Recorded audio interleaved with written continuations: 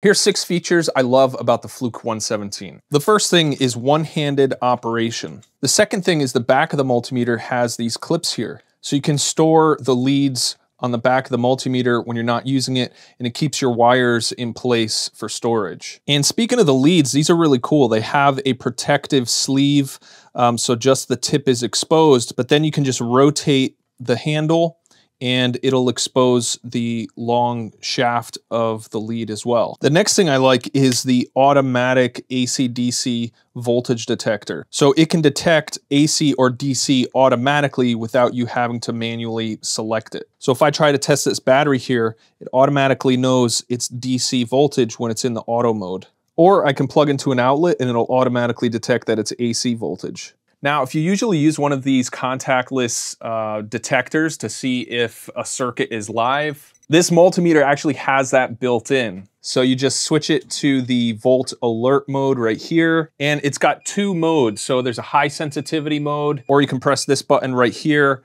and go into low sensitivity mode,